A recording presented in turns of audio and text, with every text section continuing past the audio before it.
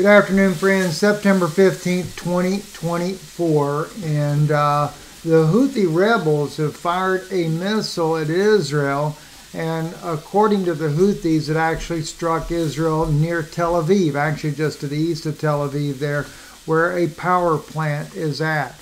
But when you begin to look at the images that they're showing on where this missile actually struck there, well, let me get back to it here. It does not appear to be that this missile actually hit Israel, but actually Israel shot it down. But it does clearly seem to indicate that this missile was shot down over Israeli territory. The Houthis claim that they sent a hypersonic missile and that they're going to send more on October the 7th there. But when you begin to look, like here, you had a little shopping mall there, glass was knocked out of the roof and things like that. This video footage here was at the power plant. It's obvious though that this is like shrapnel came down, is what it appears to be. And started the fires and stuff on that. I think they claim that was a fuel line there coming into the power plant. But nonetheless, still though, everything that I've seen thus far, it does appear that Israel actually did shoot this missile down. It did not hit its target as what's being claimed thus far there. There's even a small crater. You can see the little brush fire there, and here we go right here on this one here.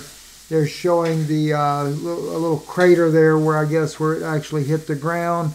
But still, even if that's a blast crater, that's still not very big. I mean, it's still relatively small. So anyway, Houthi rebels though do say this is only the beginning. And oddly enough, there is some reports that over 20 missiles were unable to hit it.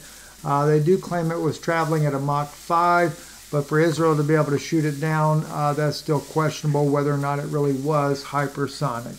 I'm Stephen Benoon. You're watching Israeli News Live. We have more coming out today. A couple more broadcasts still yet to go. Yana will be joining me on those broadcasts there.